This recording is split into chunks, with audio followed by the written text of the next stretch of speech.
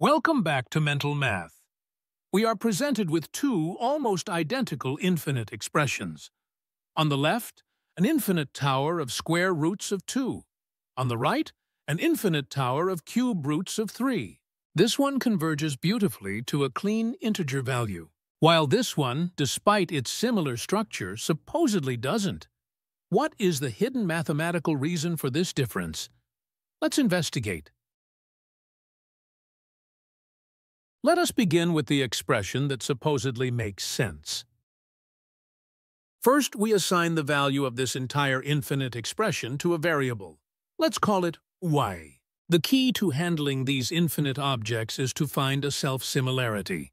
Notice that the expression in the exponent is identical to the original expression. Therefore, we can substitute y back into the equation, collapsing the infinite tower into a finite one.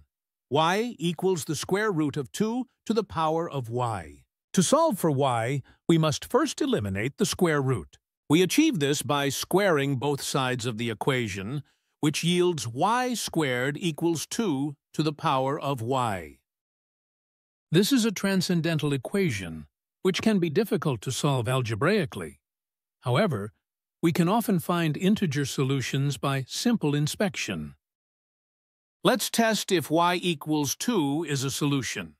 The left side becomes 2 squared, and the right side becomes 2 to the power of 2.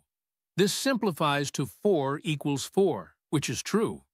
So y equals 2 is a solution. Let's test y equals 4.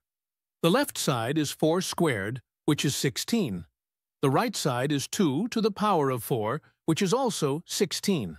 This is also true. So y equals 4 is another solution. This presents a logical problem. A single expression cannot have two different values. Is the answer 2 or is it 4? To resolve this, we must introduce the concept of stability. Our infinite tower is a sequence defined by iteration.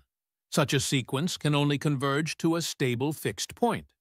A fixed point is a solution to the equation x equals f of x. The stability test is simple. If the absolute value of the derivative of the function at the fixed point is less than 1, the point is stable, or an attractor. If it's greater than 1, it's unstable, a repulsor.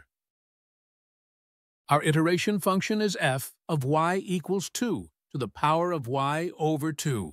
First, we need to find its derivative. Using the chain rule for exponentials, the derivative f prime of y is the original function, 2 to the y over 2, times the natural log of the base, 2, times the derivative of the exponent, which is 1/2. Now, let's test the stability of our first solution, y equals 2. We substitute 2 into the derivative function. The exponent simplifies. 2 divided by 2 is 1. Next, we can cancel the 2's. This leaves us with the natural log of 2, which is approximately 0.693. The absolute value of this result is less than 1. Therefore, the solution y equals 2 is stable. Next, we test our second solution, y equals 4. We substitute 4 into the derivative. The exponent becomes 2. And 2 squared is 4. 4 divided by 2 is 2. Using logarithm properties, 2 times the natural log of 2 is the natural log of 4, which is approximately 1.386. The absolute value of this is greater than 1. Therefore, the solution y equals 4 is unstable. Since the sequence can only converge to a stable fixed point, we have our unambiguous answer. The expression is equal to 2. Now, armed with this stability test, let's dissect the second expression. We'll set its value to z. By self-similarity, this becomes z equals the cube root of 3 to the z. Cubing both sides gives us z cubed equals 3 to the z. By inspection, we find an integer solution at z equals 3, as both sides become 27. But we can no longer trust this apparent solution. we must test its stability. Our function is g of z equals 3 to the z over 3. Its derivative is 3 to the z over 3 times the natural log of 3, divided by 3. Let's test the point, z equals 3. Substituting 3 into the derivative, the exponent becomes 1. Oh, and the 3's cancel, leaving the natural log of 3, which is approximately 1.098. This value is greater than 1. The integer solution is unstable. The sequence does not converge to 3. This is why the expression doesn't make sense in the way we'd expect. Its obvious integer solution is a mathematical illusion, a repulsor. So where does the sequence actually go?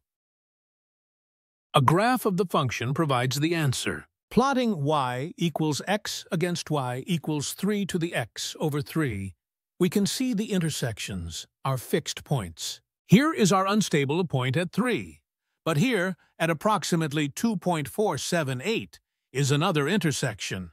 This is the stable fixed point, the true value to which the expression converges. Why does the integer solution work for 2 but fail for 3? Is there a general rule at play? Let's find out. Let's define a general expression where we use the nth root of the number n. Following the same procedure, this simplifies to x to the n equals n to the x. For any integer n, there is an obvious solution x equals n. The crucial question is, for which values of n is this integer solution stable? The general function is h of x equals n to the x over n. Its derivative, h prime of x, is n to the x over n times the natural log of n, divided by n. We apply the stability test at our fixed point of interest, x equals n. We set up the stability condition. The absolute value of the derivative at n must be less than 1. The exponent n over n simplifies to 1. The n in the numerator cancels with the n in the denominator, leaving a beautifully simple condition. Since n is greater than 1, its natural log is positive, so we can drop the absolute value bars. The stability condition is simply that the natural log of n must be less than 1. To solve for n, we can exponentiate both sides. We raise e to the power of both sides. E to the natural log of n is just n, and e to the power of 1 is Euler's number, approximately 2.718. And here is the stunning conclusion. Since n must be an integer, the only value of n for which the simple integer solution is stable is n equals 2. For n equals 3, 4, and all other integers, the tower will always converge to a different, non-integer value.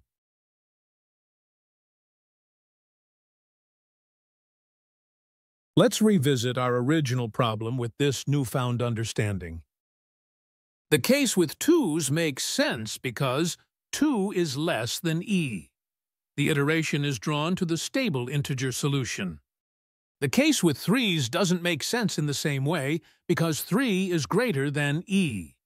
The integer solution is a repulsor, and the true value is a less obvious, non-integer limit. What appeared to be a simple puzzle is in fact a deep statement about the interplay between integers and the fundamental constant e. Thanks for watching. If you enjoyed this problem, give it a like and subscribe for more. See you next time.